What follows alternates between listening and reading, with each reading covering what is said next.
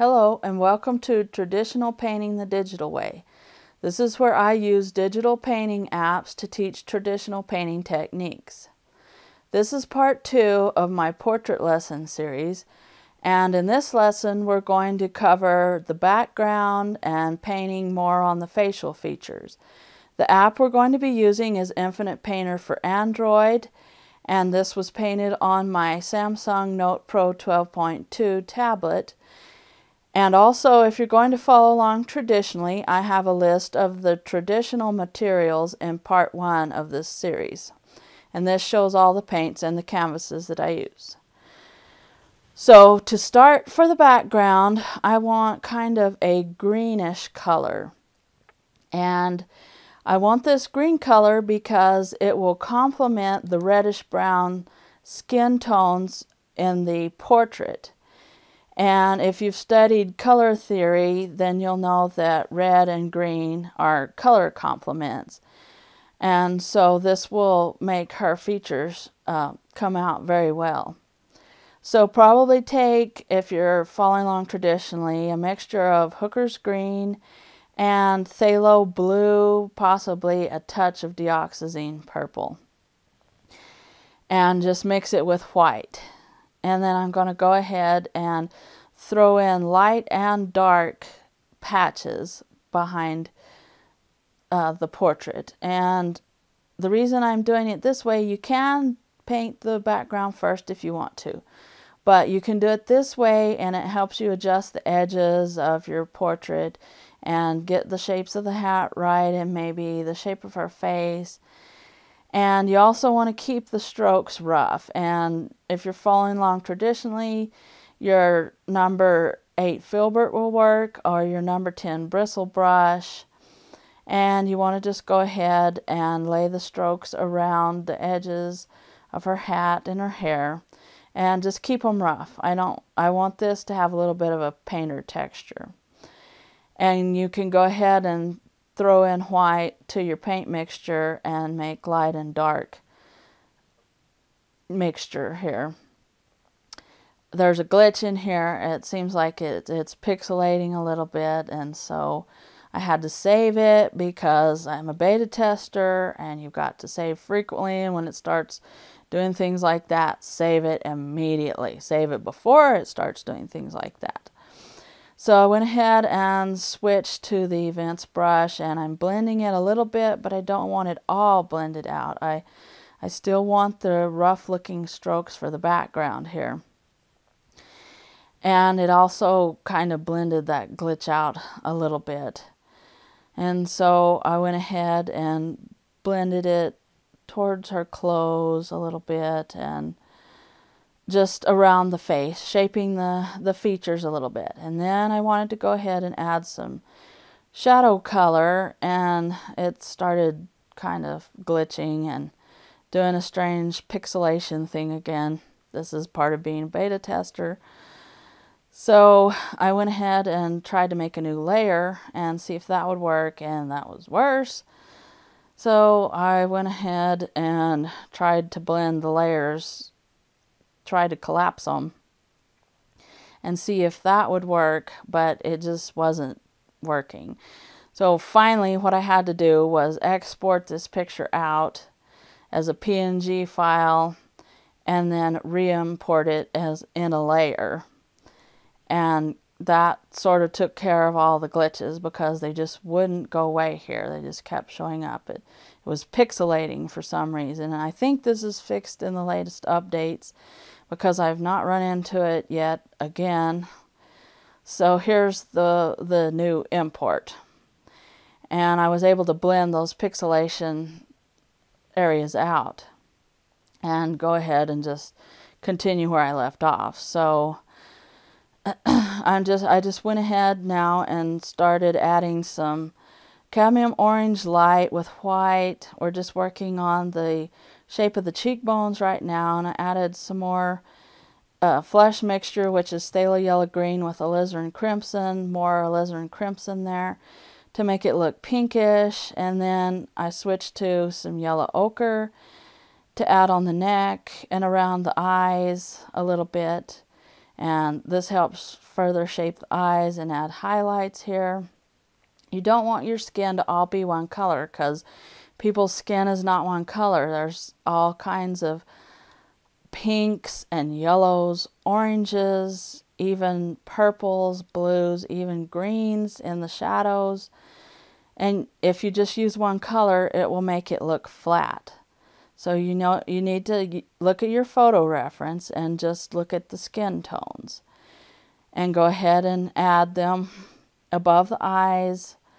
I worked a little bit on the hat there. I decided the hat was too high. So I took my yellow ochre mixture and brought the brim of the hat down a little bit on her forehead, and went ahead and worked on the crown of the hat a little bit with some white added to the yellow ochre. And you can use your number 8 filbert for this if you're following along traditionally.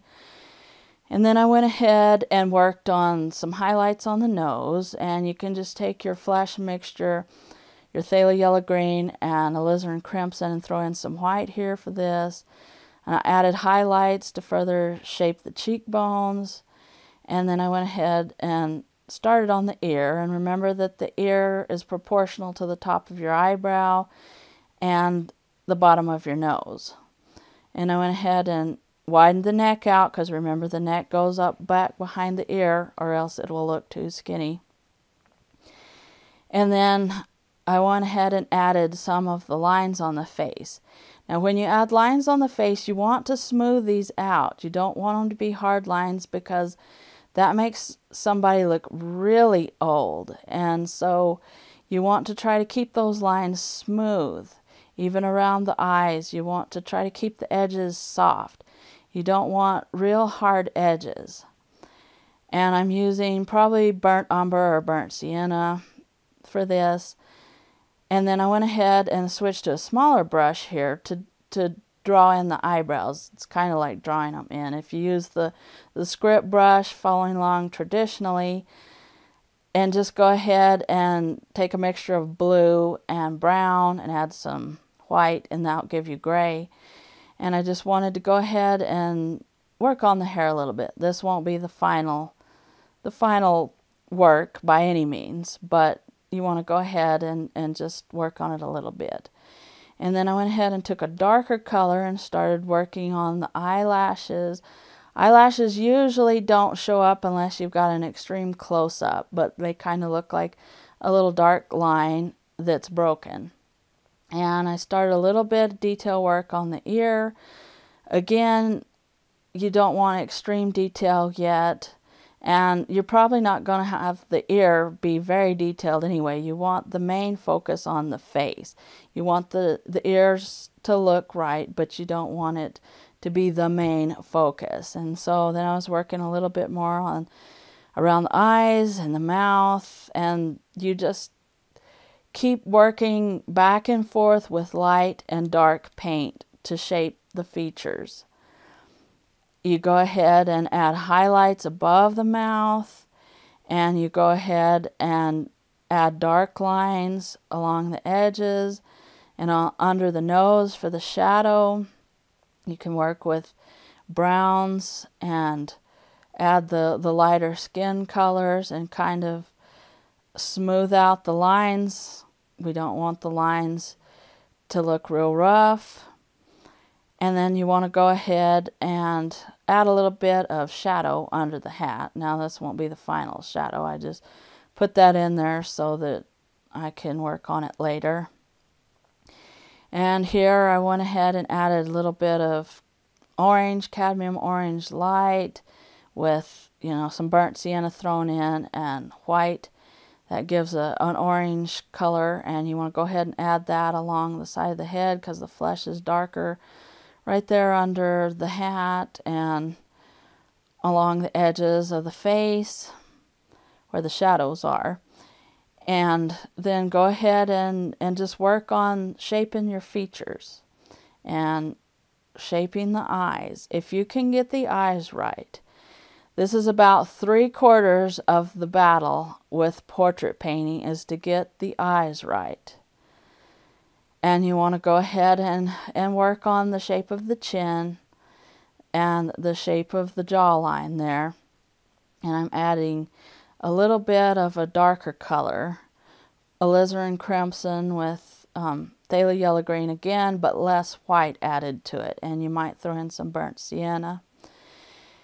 And then again, working on the shape of the eyelids and around the eyes, adding a little bit of highlights to the nose, just working on around the lines. Again, we don't want hard edges on the mouth lines and the facial lines under the eyes. You want to try to keep these soft. And then add a little bit of highlights again, back and forth. You just go back and forth, adding highlights, adding darks, and just go ahead and work on the shapes. It's kind of like molding with clay, although you're molding with paint instead of clay. And then I went ahead and darkened the mouth again with alizarin crimson, maybe a little bit of purple. And then I added white to that to make a pink mixture, and it highlights the bottom lip. The bottom lip usually catches the highlight in a portrait, so they're usually lighter than the top lip. And I just go ahead and work on that a little bit. I covered it up, but I'll add it again. And you want to go ahead and add a little bit of darkening to the corners to show the separation of the lips. And add a little bit more details to the nose and stuff. This is the point where you think, oh my gosh, it looks terrible. What am I going to do? No, you just keep going. This is natural. This is natural. This is part of the process. You just keep on going and keep on working and refining. This is the end of part 2 of our portrait lesson.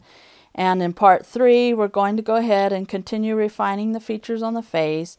And we will also add pupils to the eyes, and we're going to add in the shadows to the face. Thanks everybody for watching. Thank you for all your support, and I will catch you later.